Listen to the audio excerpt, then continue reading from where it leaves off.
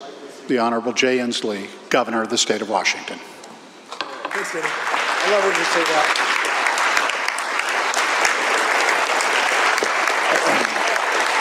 Thank you. Thank you. Thank you. Thank you.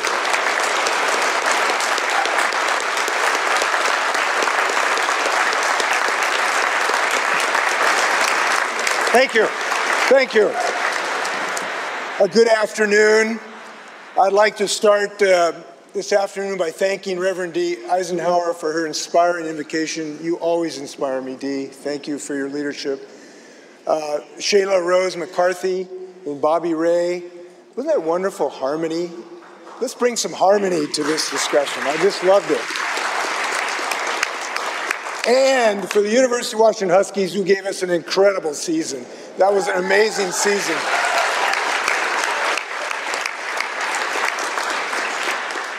Mr. President, Madam Speaker, Mr. Chief Justice, distinguished justices of the court, members of the legislature, tribal leaders, members of the Consular Corps, and most importantly, my fellow Washingtonians. I come to you as a governor, as a granddad, and as a Washingtonian. And I want to start by thanking you and your families for their contribution to our mutual efforts. My staff and their families also deserve credit as well, particularly my family, and a very special person to me, Trudy. I love seeing the child care center she inspired us to build for our Capital families. And that's among many causes she's advocated for as first spouse.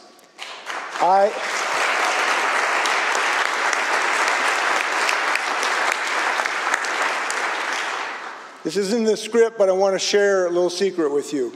I love you, Trudy, and I'm not alone.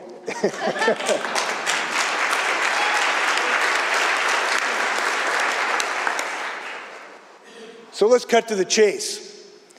I am happy to report that we have been, we are, and we will always be the strongest state in the nation. In fact, the state of our state is stronger than ever. For over a decade, we have advanced nation-leading policies to support working families. We've grown our economy. We've acted boldly to protect our state's iconic places and salmon. We've advanced equity. We've built more housing.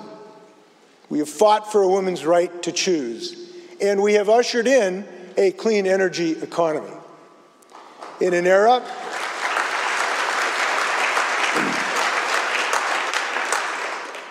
it is fair to say that in an era of tremendous change, Washington has emerged as a beacon of progress for this nation.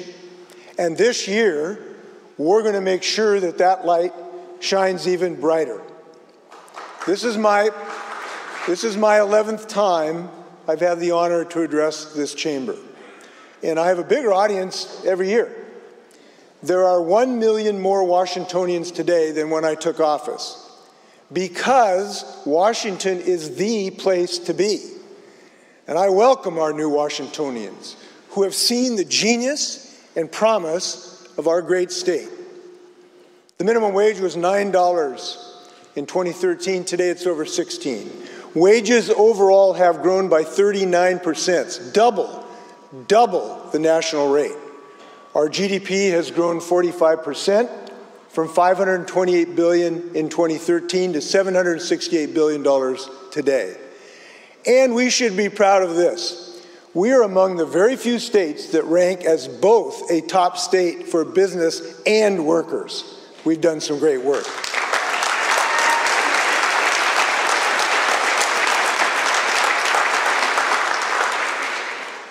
Now, as we contemplate this next year and the work ahead, I think back to my dad, Frank Inslee, who coached track at South High School. He told his runners to imagine the finish line was actually 10 yards beyond the tape. He wanted to make sure that his runners wouldn't let up before the race was over. My dad always said, and this sticks with me, fellas, run through the tape. We are going to run through the tape this year. And just as I know you'll give this state your best work, I'll give it mine. So this is not a farewell speech. These are not famous last words. I'm not riding into the sunset. Winston Churchill said, "This is not time for ease and comfort. It is time to dare and endure." So we will not relent to our greatest challenges. We will not go backwards. This is both the evergreen state and it is the ever-forward state, and we should be proud of that. We're going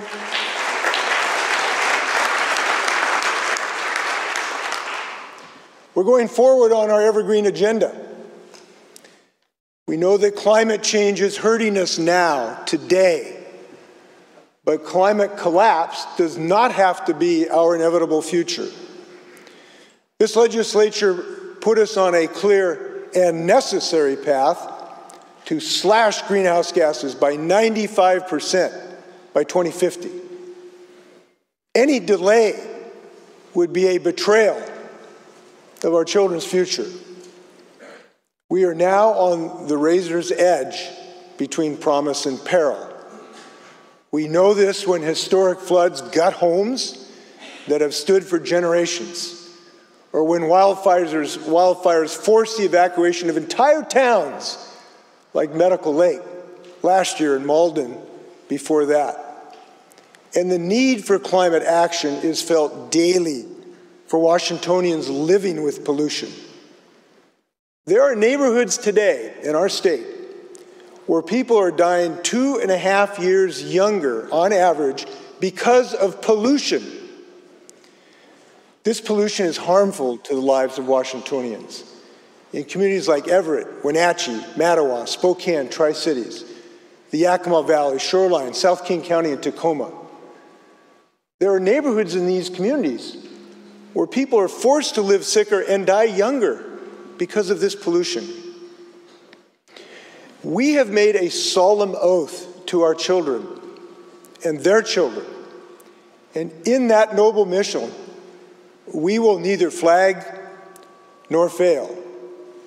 We will go on to give them the grandest of blessings, a healthy Washington. We will not take rank with the defeatists who live in the gray twilight of pessimism. We will stay the course, and we will win.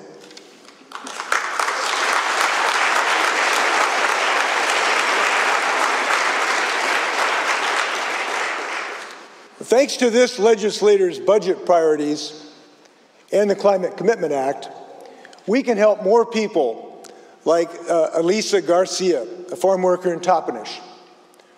Her home was one of 32 in Yakima County that had rooftop solar installed, thanks to a state program specifically geared towards farm workers.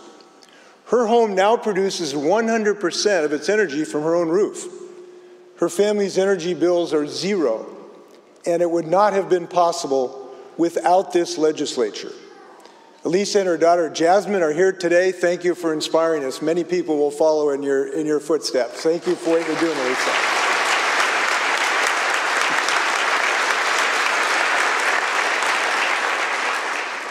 You're going to hear many more stories this year like this and beyond about how our climate policies are making life better for Washington families. The Climate Commitment Act is letting us invest in work that reduces pollution and creates good-paying jobs. It's funding electric school buses, 8 million free transit rides for youth and counting, filtration systems in schools so students can breathe when there's wildfire smoke outside, and public chargers for electric vehicles. I think it's important to note, this is money going right back to Washington families. It's not going off to Houston or other oil hubs with the oil industry's record $200 billion in profits in 2022. And now we have more that we can give back to our communities. I'm proposing a $200 utility bill credit for 1 out of every 3 households in Washington. That's nearly 2 million low and moderate income Washingtonians. We will help thousands more families install energy-efficient heat pumps that cut emissions and energy bills. And this law makes it easier to invest in our infrastructure, including hybrid electric ferries and safer bike and pedestrian routes. From sustainable aviation fuels and EV battery manufacturing in Moses Lake to electric buses in Ferndale, we're attracting and creating thousands of good-paying jobs in clean energy and clean technology. And we're training the folks who worked at places like TransAlta for jobs in this new clean energy economy. And I got to tell you, these jobs are coming on so quickly. The new Pacific Northwest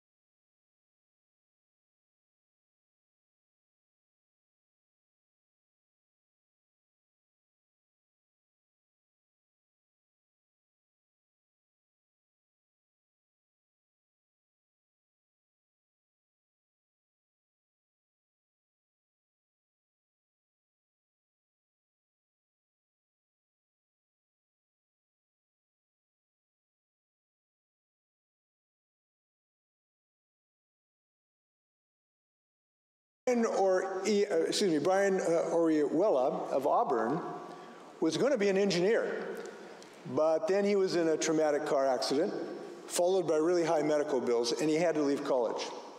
Fortunately, he got connected to Computing for All's pre-apprenticeship program, which is this legislature's designed to help support the Career Connect Washington grants. Now he's a developer at a mental health app, and Brian's here today. You got a bright future, Brian. Thanks for allowing us to tell your story. I appreciate that, Brian. Thank you. Thank you.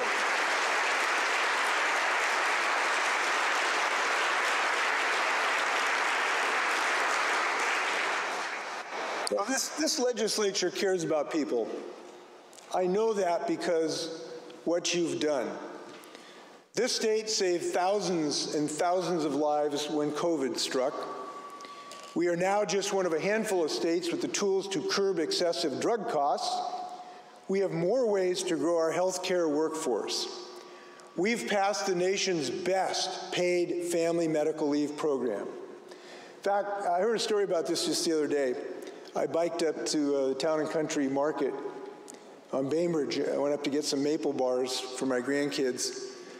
This woman behind the counter said, "Governor, I have to tell you something." Now, my fellow electors know when you hear a constituent say that, something cryptic, you could be in for anything, right? So I was prepared. But here's what she said. She said, "Governor, I had a broken wrist last year, and I couldn't do my job. And the only thing that kept my family afloat was the paid family medical leave law."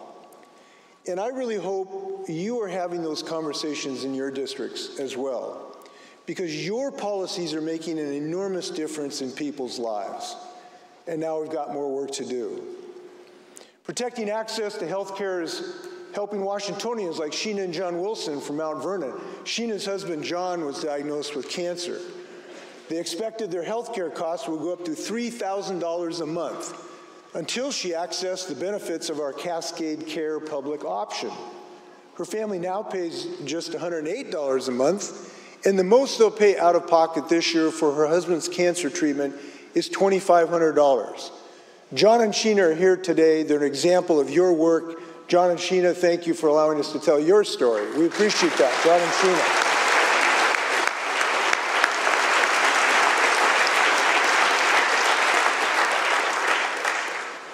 Our policies change lives when they're focused on the people we're here to serve. We give people the chance to succeed. People-focused policies are also how we're addressing homelessness. Some think we can just wave a wand and those living in homelessness will simply disappear. But this is the real world, and we have an honest solution. Build more housing. Connect people to the right services, and they'll have a chance to succeed. This time last year, a woman named Star Draper found herself in a right-of-way encampment at 1st Avenue and Michigan Street in Seattle. We know that no one can live in danger and expect their conditions to improve. No one can be swept from one dark corner to another and expect life to get better. We must lift people up and give them the tools, the services, and the power of community necessary to get life back on track. State and local collaboration got Star on her journey to wellness. And she said of this program, quote, "It renewed my trust." Now, Star's got work, she's got a safe private place to live, and she's here today. Congratulations, Star. Where are you up there? There's Star.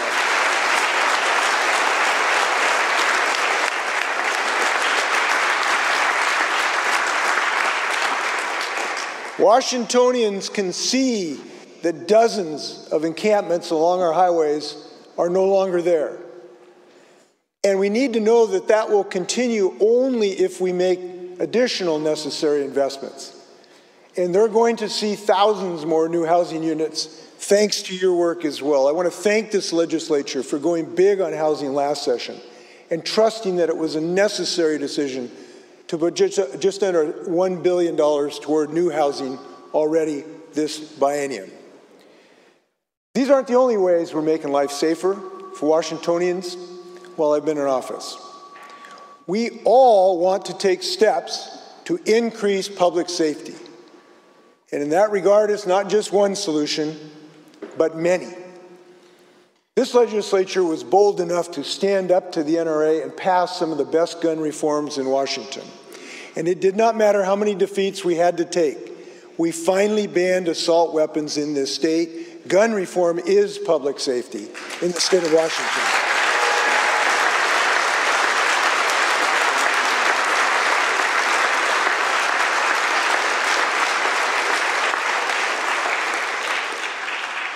Washington State also needs more police officers, and that's what this budget, I hope, will do. My budget funds more state troopers and forensic scientists, and organized retail theft task force, thanks to the idea from our Attorney General, and more funding for drug trafficking investigations. We are removing barriers to careers in policing by establishing training centers all over the state, where more recruits are getting some of the best training in the country, including, importantly, de-escalation training. We're joined today by the Pasco Police Department's own Claudia Fuentes. Claudia would not be a police officer today if this legislature had not invested in more criminal justice training centers like in Pasco. It's impossible for a parent to spend 4.5 months away from home for training in Burien that she would have had to have done. But because we invested in these training centers, Officer Fuentes got to go home from the academy, and because of that resource, the people of Pasco are safer. Thank you, Claudia, what you're doing. Congratulations on your career.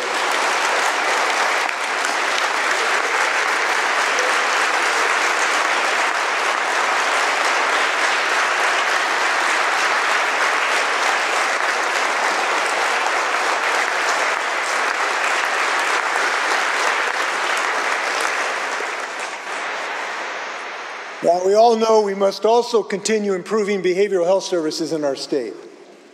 I recently met someone whose family was devastated by fentanyl, They called it the nuclear weapon of drugs. We proposed $64 million in new spending to fight against opioids and fentanyl. We're going to invest in education, community health hubs, overdose prevention, treatment access, and recovery supports. We're going to support people with stories like Holly Edwards. Holly's a member of the Swinomish tribe whose life languished in addiction to meth and heroin before she got help at local resource centers. Holly got her life back, and she's now herself a recovery counselor helping people on the same journey at the Swinomish Wellness Center in Anacortes. Holly is here today, and I want to thank her and the Swinomish for helping not just tribal members, but our whole community. Thank you, Holly, and what the Swinomish people are doing. Really appreciate it.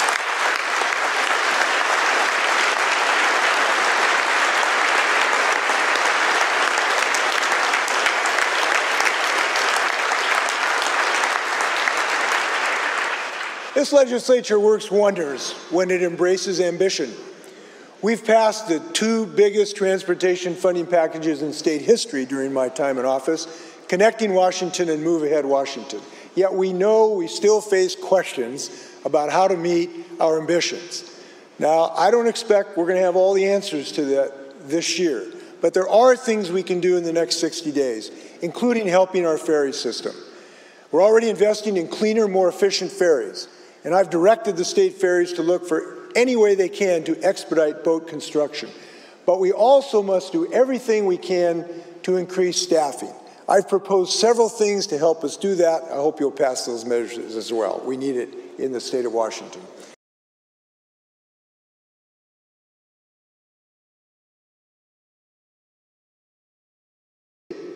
Are under no illusion that social justice issues were somehow settled 60 years ago with the passage of the Civil Rights Act. We will continue advancing social justice, and we have made equity a part of everything we do in state government, with environmental justice policies.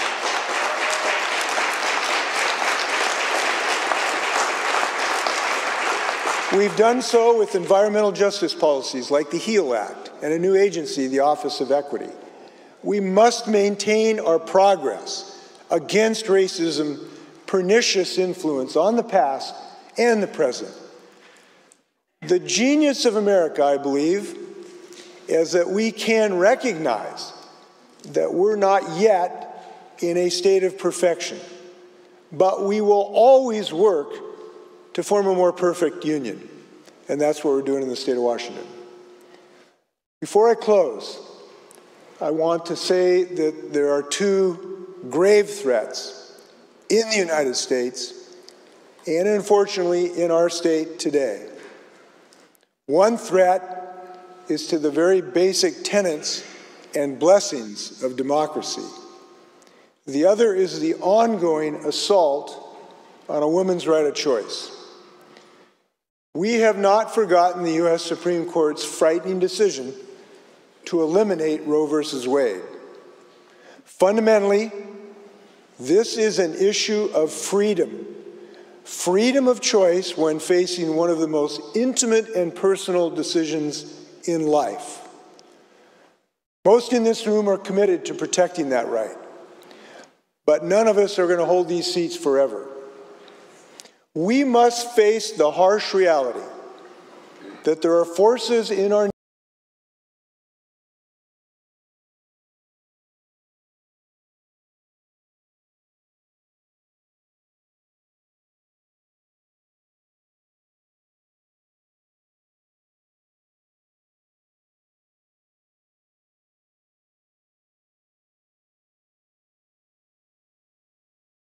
amendment protecting the right of choice this year. And I hope to work with you to get that done.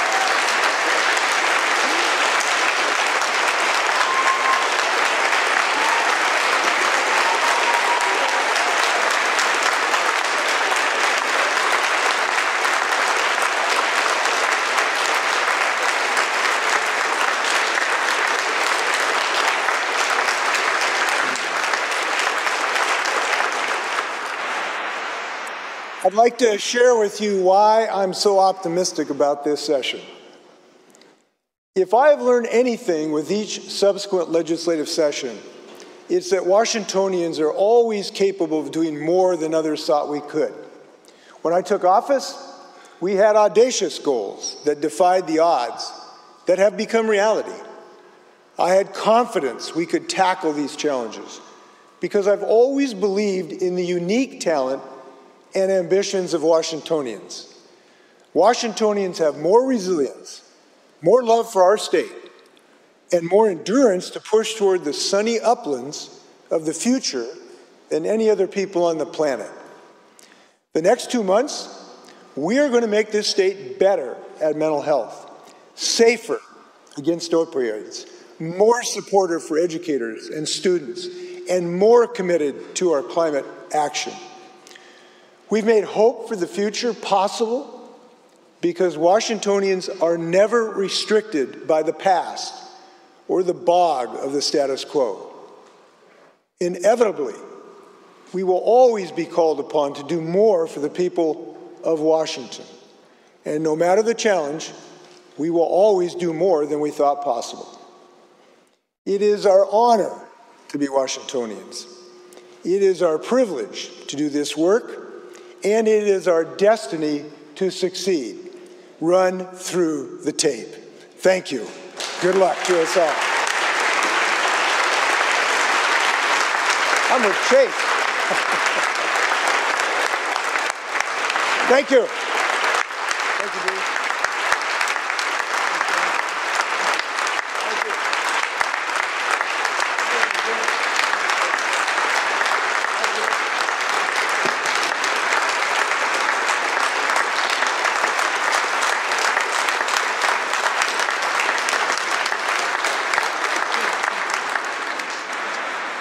Thank you, Governor Inslee, very much. Will the